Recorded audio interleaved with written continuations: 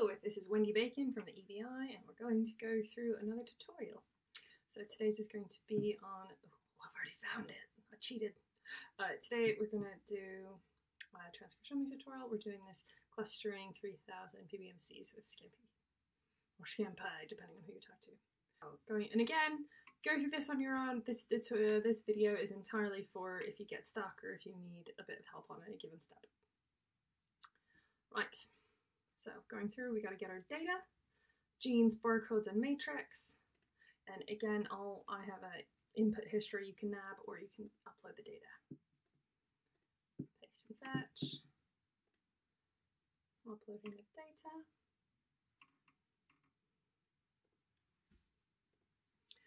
Okay, so we've uploaded, and then now we're going to relabel these so it makes a bit more sense. So we've got our matrix. We've got all of our barcodes, and we've got our genes. Cool. So now we're looking at the matrix file, and you can see this here. So if I look at the matrix file, if I click it, it'll just, there you go. Here's a lovely matrix file. So we want how many non-zero values are in this matrix. Okay, well, we know that it has this many genes, and this many cells, and this many non-zero values.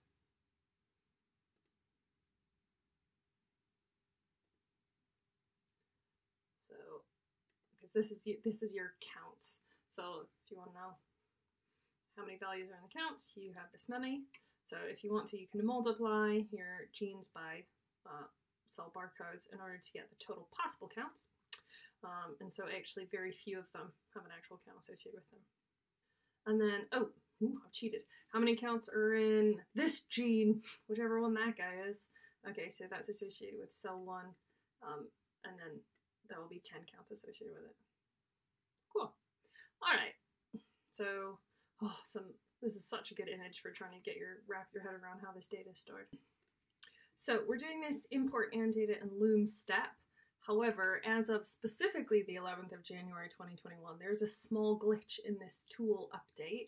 Hopefully it's fixed by the time any of you use it, but just in case, I'm going to be using the slightly older version of the tool.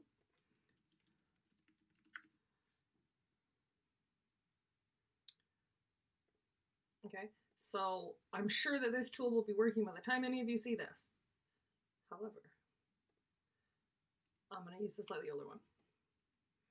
So we come to Matrix Market, we've got our matrix output, version 2 or earlier, we have our genes, we have our barcodes, gene symbols, make the variable index unique. Let's rock and roll. Lovely, so now we have our object.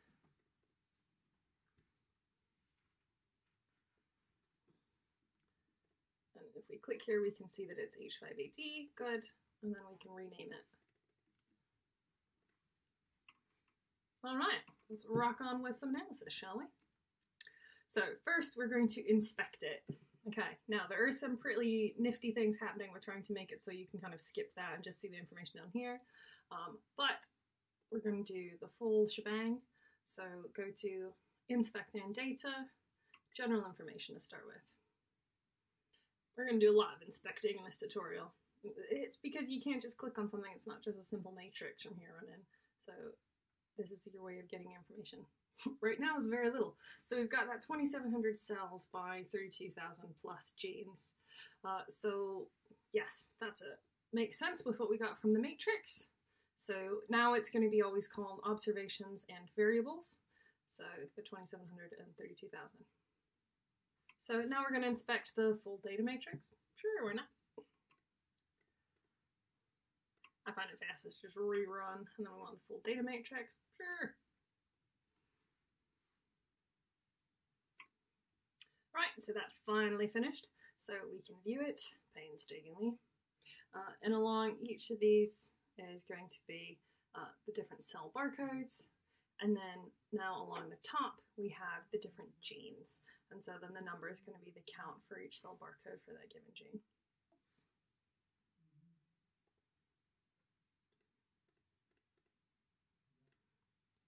looking into the key index observations and variables is super helpful as you're going through your analysis.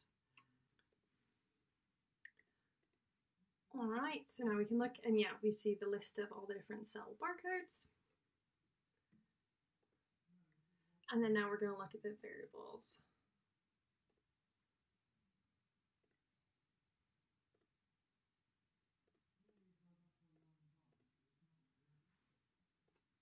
Cool, and then now we can see what we know about our genes. And in this one we have two columns. We both have the like ensemble ID as well as the, I mean, how I would refer to a gene, so the gene symbol. Right.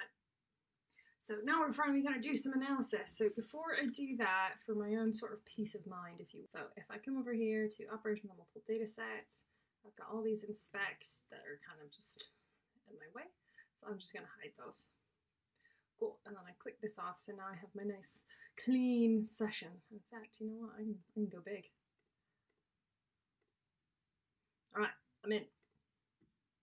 Let's start some pre-processing. So for this we need to filter with scanpy.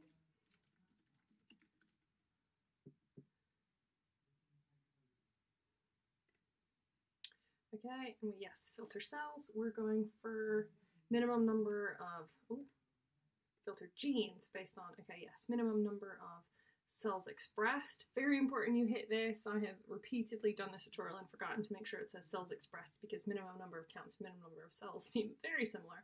So don't make my mistakes.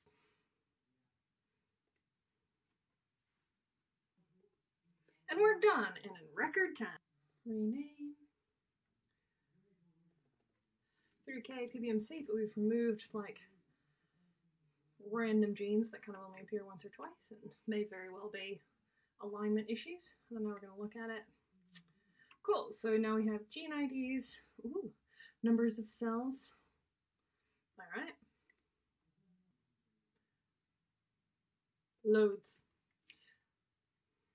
Okay, this is some very important information about why it's so important to filter stringently. Some very big data, lots of zeros and ones can really hose it. All right. Ooh, we're now going to this is important, right? So the next few things is a little bit of a roundabout way of just finding a different way to label or add in what I would call metadata. So you want a different way of labeling what you have, okay? So, right. All of this is so that we can label which genes are mitochondrial and which are not. So if we go and inspect it now, inspect, and we want information about our gene. Orange circle of doom. All right, so yeah, we have our gene annotation, and now, thanks to basically when you filter these things, it kind of will sometimes add in metadata information. It shows the number of cells that a given gene appears in. All right, so we're going to switch that. That's our gene annotation. All right, and then now comes the tricky bit. So we're going to do some text reformatting. We're going to use the awk program. Okay. Because at this point, this isn't any fancy single cell thing. This is literally just like a table. So text reformatting, sure. And we want it to do it to that table. So we want it to catch anything that starts with an MT because then we think it's mitochondrial.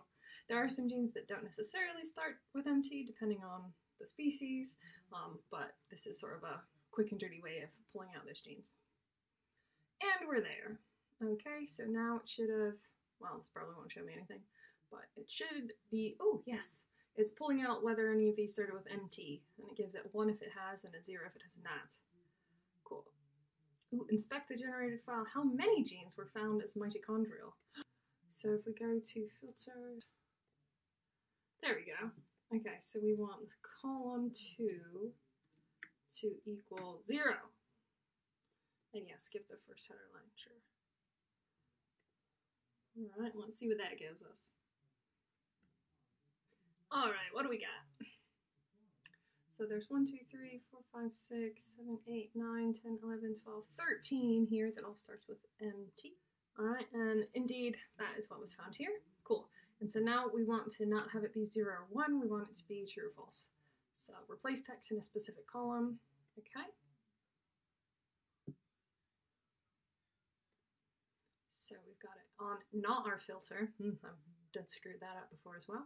So column 2 0 needs to be false, and column 2, 1 needs to be true. It is mitochondrial. Okay? And what's important, and so if you kind of are trying to figure out how to do this for maybe a different bit of metadata, the important thing you need to keep in mind is that you don't want any of the tools to like sort what you have going here. So it needs to always stay in the same order. And sometimes random tools will just automatically sort the data that you're working with, so you just watch out for that if you're applying this to some other piece of metadata. Alright, we're done there. So now it should have taken all of the 0s and 1s and made lots of falses, because most of these are not mitochondrial. Okay. Select last.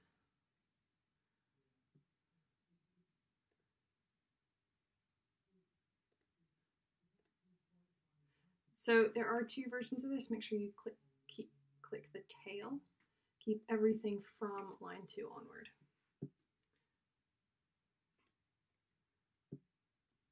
All right, and we're good. So this should have gotten rid of the header. Fantastic. And then now, really, we already have this information as part of the metadata of our object, right? That's what we inspected. What we really want is specifically this column in the exact right order. So, to be added to our metadata. So, and then it'll tell us whether our genes are true or false.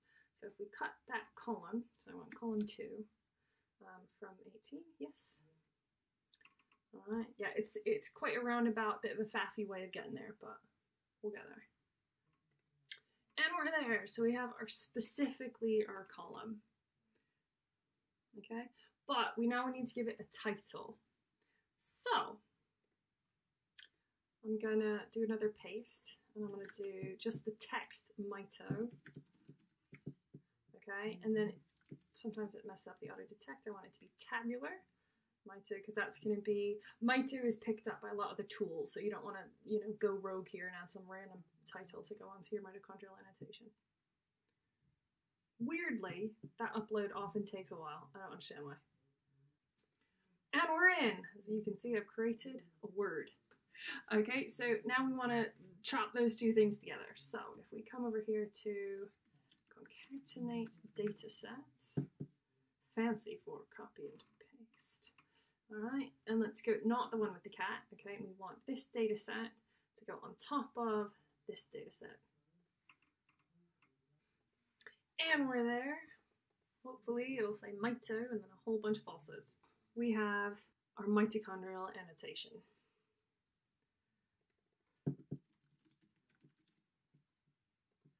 So it would be really super great if our mitochondrial annotation showed up in the object with this information as well. Okay, so now we're going to add that annotation back in to our object. So if I go to manipulate and data, and we again are having a little bit of a version issue here. So for the moment, go to 0.6.22, right? And then yes, we want our 3K PBMC. And we want to add this new annotation, which is the mitochondrial annotation. We want to add it to the genes information in the variables section. All right, and then we'll execute that. Okay, and hopefully that will have added our mito information in. So we've got, that's enough. Okay, and then now we can inspect it like we did before. And one glorious day, it will just appear down there in the window. All right, and we want information about the variables, aka the genes. All right, and now we can check and see if everything's worked. And yes, we now have a 4th column with the mitochondrial information. Awesome. So I'm again going to do my little trick of, we just spent a whole bunch of time trying to get some mitochondrial labeling into our ANDATA object. Let's just hide all of that. All of that lovely, lovely effort. All right, hide hidden. Cool. So we've gone from our input, we filtered out spurious genes, and then we have our mitochondrial information. So now we're going to calculate some QC metrics. So we're going to go to inspect and manipulate, and we want to calculate this, and yes, we have some mitochondrial information. Cool. So now we have some hopefully very interesting, yes, you can see here, you can see all sorts of different pieces of information that have been added into our object. So let's, we can inspect it again. So let's rename. Okay, PBMC with QC metrics. Cool. And we can inspect it. Alright, and now we can see all sorts of information that's been added in.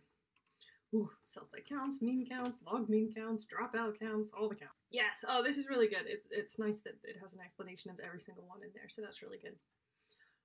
So let's start using this to process our data. Right, so first we're going to plot some stuff. So we want genes by counts, total counts, percent count. So we're going to start making some plots, and that's going to help inform our decisions on where we're going to put our lines. So we want a violin plot, subset, we want those. We come in here under attributes, yes, size 0.4, yes. And we're in, let's look what we got. Plots, right. So this is the total counts you get, each little dot representing a cell. The amount of mitochondrial stuff you have, so obviously this isn't looking great. Percent counts mito. Okay, so let's roll. Faster that way. Okay. We want scatter plot. Use coordinates, total counts, and genes by counts.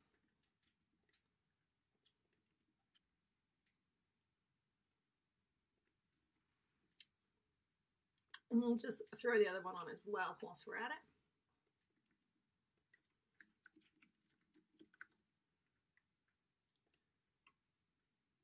And we're there.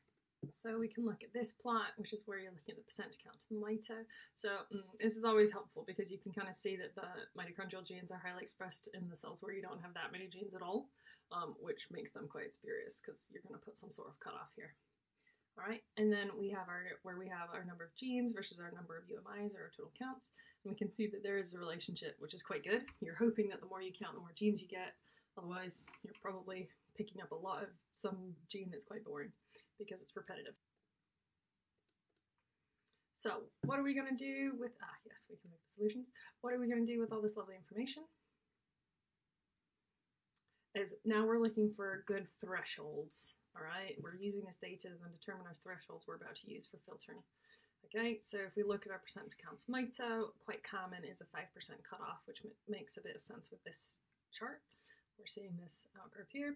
And then we're looking at 200 genes total. Yeah, so I mean, well, that's 500, so where's 200, like something like there? We also are going to look at, and sometimes people don't do this, but we're going to include a high threshold as well. So these seem like some pretty intense outliers, so we might want to cut those out. All right, so we're going to use 2500 for this. So let's start filtering. We're going to start with a minimum of 200.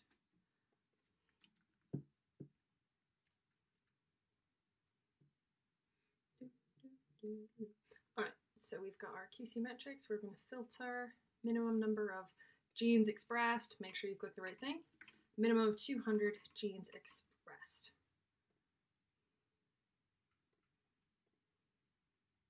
Whilst that's happening, I'm just gonna, because we have seen what we needed to see. All right, and so now let's look and see what's happened. No cells have been removed. We still have 2700. So the data set you were given didn't have any cells with less than that. Most likely you were given nice data because you will always find cells that are junk. So maybe in the alignment or the RNA star, whatever step preceded this has taken out a certain number of cells. Otherwise it just takes computers ages to deal with it. Okay, so now let's do the same thing, but for a higher cutoff. So I've got a maximum number of genes expressed, 2500. Make sure to use the output, the correct output. Okay, and let's look and see, and we can see we've dropped a whopping 5 over here on the cells.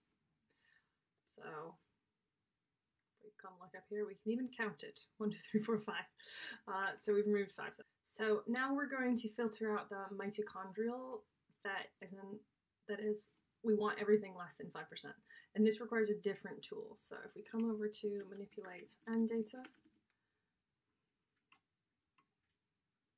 And just to make sure nothing goes wrong later, make sure you click the 0.6.22. Okay, you have the correct output. All right, and we want to filter variables. We want percent count mito. No. Observations. Yeah, because percent counts mito wouldn't make sense. It's mito is in the variables, whereas the percent counts for each cell is in the observations. So we want it, yes, number, we want less than, and we're there. I will rename this 3K PBMC after filtering.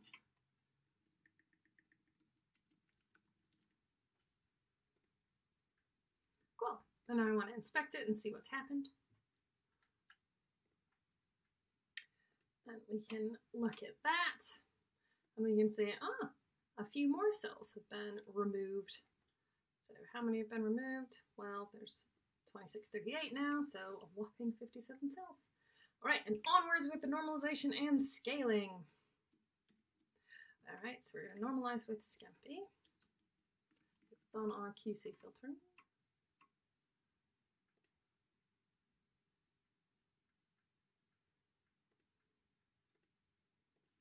Target sum.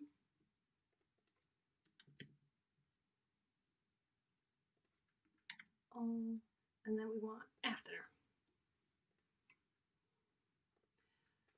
Now it's not enough just to normalize because, to be frank, there's such discrepancies between cells. The sort of standard normalization you might do for, I don't know, PCR or something, it doesn't quite work. So you also want to log transform. Otherwise you can really exaggerate different expression levels. Okay, so inspect and manipulate.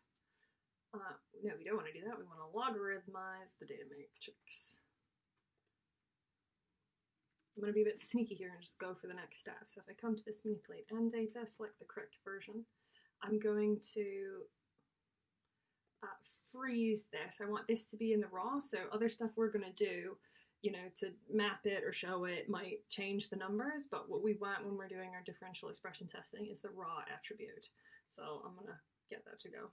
Because you don't want to be sort of removing variation or variability from a gene expression level or transcript level and then do statistics on it. That's not great stats. And we're there. So I'm going to rename this 3K PBMC after QC filtering and normalization.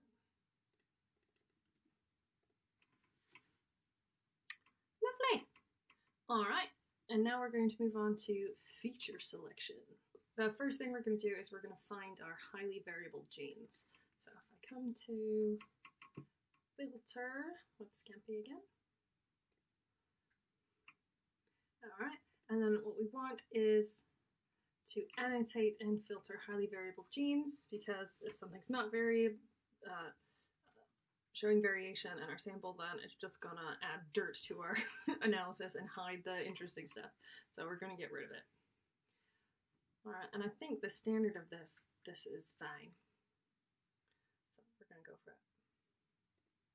All right, and now we're gonna plot this to see for, you know, how many of our genes might be variable. Yeah, that's one of the reasons I like the Human Cell Atlas, is because it's set up with the single cell tools that come up quick. So we're now in the pre-processing and we're dispersions.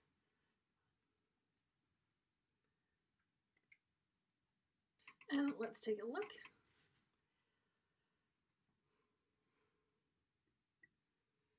So gray are all the genes we're going to get rid of, black are the highly variable genes.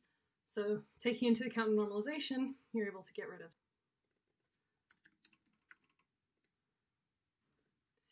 All right, and let's look at the output. We now have highly variable is one of the ticks for our variable, like that's another annotation alongside mito. How many genes are stored in the object? Well, that many genes. Where is the stored information about the genes and if they're highly variable or not? Oh, well, we just looked at that. Sweet. All right, and so now we're going to manipulate, and we're now going to filter so that we only keep the highly variable.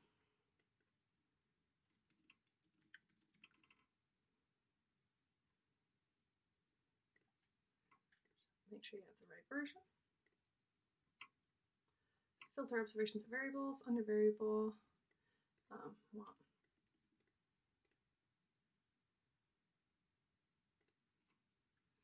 I always hesitate before I hit execute to just make absolutely certain I have the correct input. That's why I like to delete crap along here.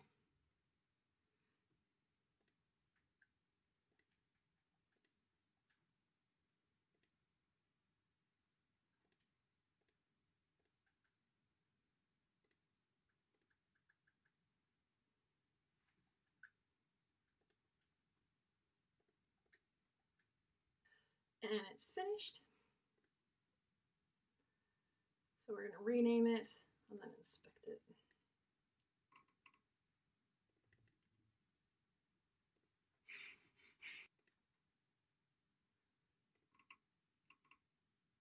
And we can now look and we can see how many genes have we lost. Absolute buckets is how many genes we've lost.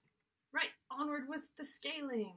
So scaling is sort of along with removing different confounders or batch correction depending on what you're going to do. This is what I want. Yes.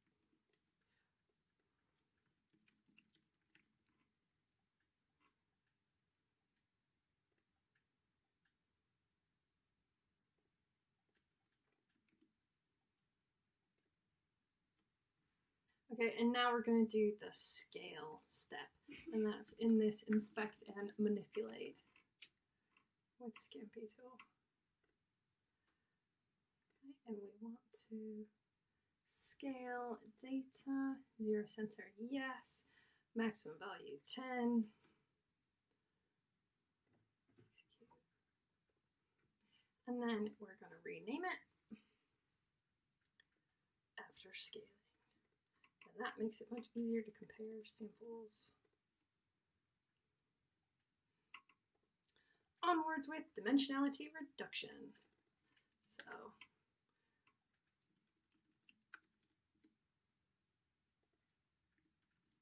there we go.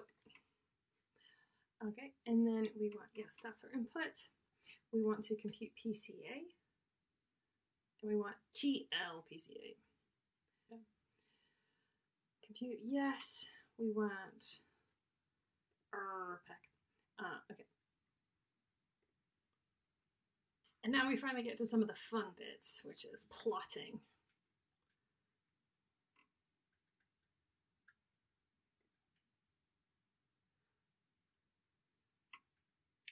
I want to plot PCA. I want scatter plot.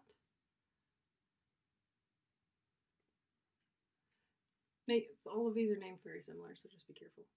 And, okay, and then plot attributes. We want insert component 1 and 2, and insert component 2 and 3. Number of panels per row, 2. Sure. All right, we can look at those lovely plots, and we can see some nice variation along principal component 1, principal component 2. Ooh, principal component 3, not looking great, but hey, here we are. And now we're going to look at what is contributing to each of those PCAs. So we're going to plot again. This time we're going to go with PCA rank genes.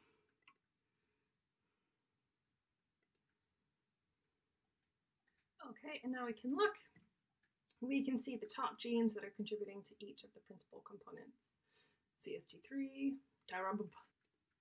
And now we're going to plot and look at those genes. The top ones in each of the 3. Top in this, top in this, top in that. Okay. Well, actually, to be fair, it's a scatter plot.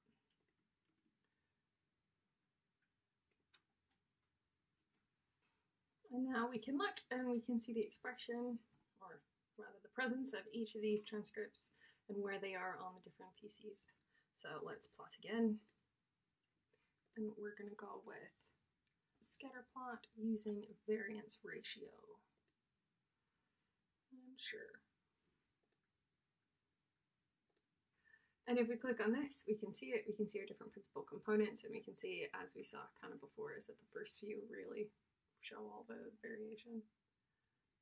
But we'll take that information and determine where to put a cutoff. Anything more than 10 would be kind of silly because it seems very little variation at that point. So now we're going to start computing our graph so that we can start figuring out what a cluster is. So we start with computing that neighborhood graph with our old friend inspect and manipulate. We want to compute a neighborhood graph. Size for this tutorial is 10 and 10. We've determined 10 PCs. Use a hard threshold. Yes, we want UMAP down here, Euclidean there. Fine. All right, and we're going to rename this. It now has our neighborhood graph. And then now we're going to do the inspecting again. So we want to know how this information of the neighborhood is stored within this graph. And we can look and we can see how that information is stored, and we have a whole bunch of other new ways of storing information now. So the neighbors, as well as the PCA to be fair, a lot of this stuff is now stored in some new object locations. So if you wanted to inspect it, you could now go to, so we've done obs, we've done var, but now we can go to uns, and we want to look at neighbors, and we can look at that. And we can get all sorts of information from that. Cool. All right, and now let's, I want a cluster. So the next thing we're going to do is look at a UMAP. So if I do another one of these cluster, oh, no, not that one. Yes, clustering. All right, I want to embed the neighborhood graph. I want to use the correct output. Now we're getting in a position where we can start looking into a UMAP. I'm just going to clean this up a little bit for my own.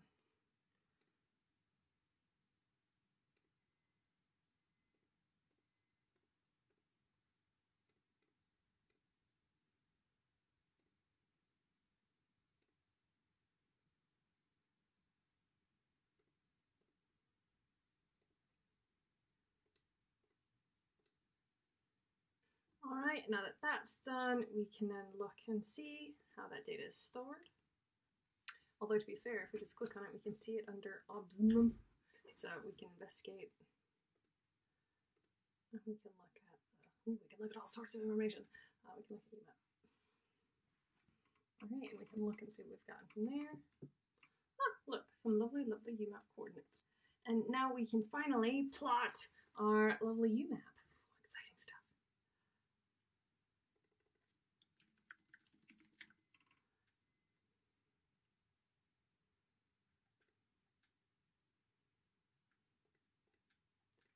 And we want embeddings, UMAP, oh yeah. And then we're also going to include those genes we were interested in a second ago.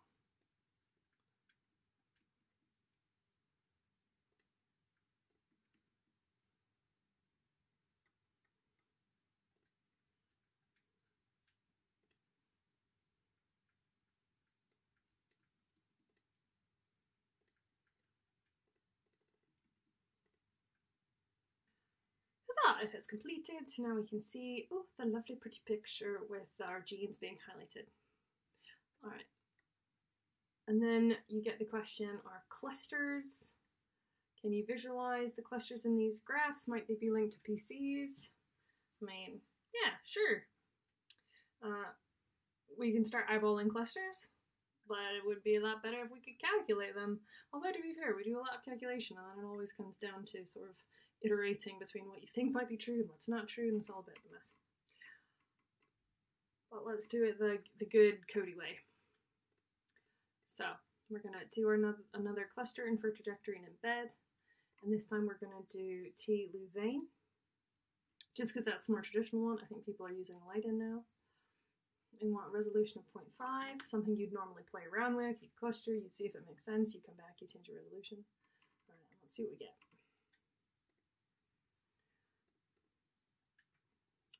All right, we're going to rename this before I get ahead of myself again.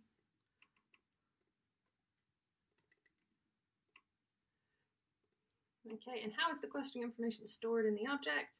Well, check out down here. Oh, I love it. It saves you a whole inspect and data step, if you can see here. You've got Louvain categories, etc.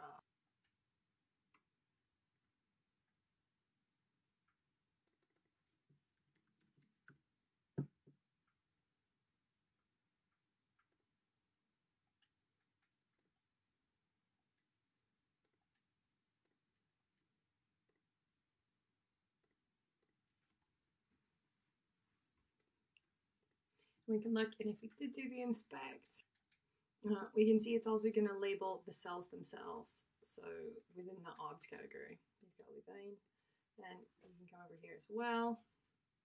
Go right over, and you can see it's given the number of a cluster to each of these. Note that the numbers is just by size, like the fact that 0 or 2, it's meaningless. It's just the biggest clusters to the smallest clusters. All right, well, enough chat. Let's plot these bad boys. So I'm going to plot, and I want to plot my clusters. So I'm again going to do the PLU map. This time, however, I'm going to add in Louvain. No, not capitalized. Don't let it capitalize it. And then I'm just going to go to plot attributes, and I want 2 per row. It doesn't really say that. Ooh, this is actually super important. Sometimes the plotting errors out a little bit, so it may be that you need to change this to Viridis, and then it'll work better. So if you ever find one of the plot UMAP functions doesn't work, it may be because something's buggy with the colors in the back end. So just change that and see if it fixes the issue. And then we can look at our lovely plots. And then these 3 colored by gene and this colored by cluster. So you can see all the different numbered clusters. And then finally, home stretch. We're nearly there. We're going to go into the finding of marker genes. So the first thing we're going to do is use the t-test. So we're going to inspect and manipulate with scanpy. Okay, and this time we're going to rank genes. We are going to be comparing by cluster. You could compare by whatever you want. I use the raw attribute, yes. So we don't want the, change neighborhood graph or anything that we've done to it. We want the original straight after normalization, not the remove. Compare each group to the reunion of the rest. Number of genes, 100. Method, we're going to choose t-test. And then we're going to roll that. And again, we can consider how this information might be stored. So we can run another inspect. Okay, so we've got a wide variety of information. So we can look within this ones. We've got the rank genes groups. So let's look at more information to do with that. And now we're going to get, 5 different bits of information that all have to deal with the marker gene and the marker gene test. Enjoy looking at that. Right, we're now going to move on to plotting.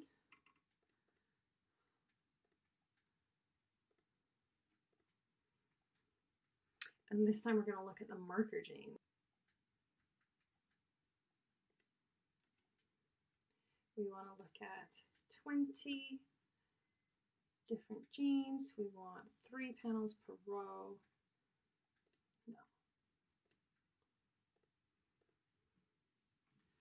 And now we can look at this, and we can see in the different comparisons, we can look for different genes as compared with everything else.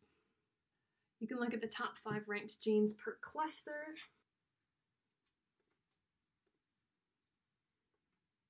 We're now going to do the exact same thing with a different test. So the Wilcoxon rank sum test, which is a little bit more normally used. Okay, so we're going to go back to our inspect and manipulate. We're not going to do this on the t-test that we've already done. So that would be this guy. So we're going to do it on the previous one. Rank genes, tail rank groups. All right. The key is Louvain again, raw again.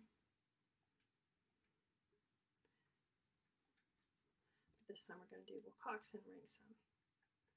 All right. And I'm going to be good and name my previous bit of data, what I should have.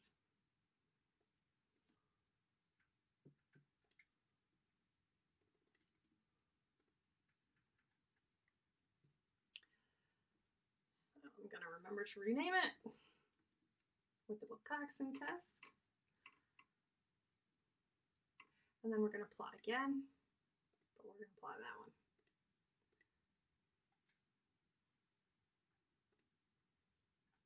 And we'll inspect it again, because why not?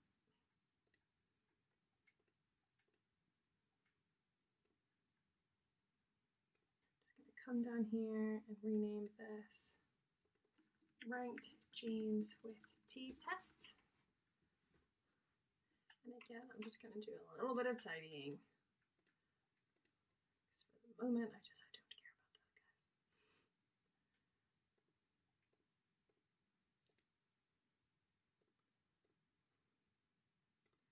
guys. Okay, so now I've got the names, but this was ranked genes for Wilcoxon test.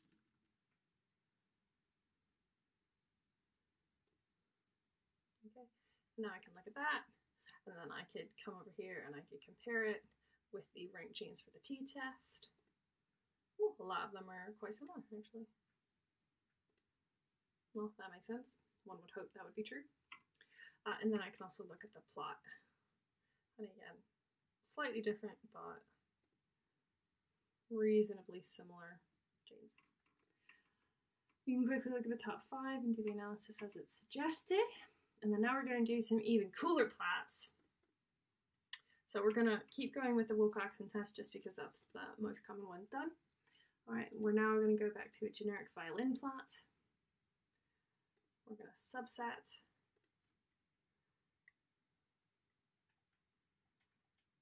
We're going to look at our favor 3. And we're going to also look by cluster. And now we can look and see our pretty graphs. And this is very exciting, so you can imagine what genes you might be looking for or what you might be interested in. Cool. And then, yeah, you consider whether they're in the clusters you want them to be, or you thought that they would be. And now let's start getting some even better plots. So yeah, at this point, the tutorial basically becomes what are some cool ways we can visualize data or answer certain questions. So now we're going to plot a whole bunch of them. Now, slightly misleading. Okay, number of categories is actually referring to the number of clusters here, not the list of variables, just in case that may throw you off. Use raw, yes please. Custom figure size, swap axis, yes. Custom figure size, yes.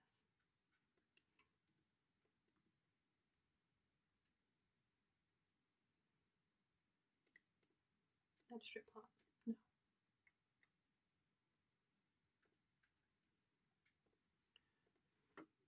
We can now look at our super cool stacked violin plot. Oh, I love those.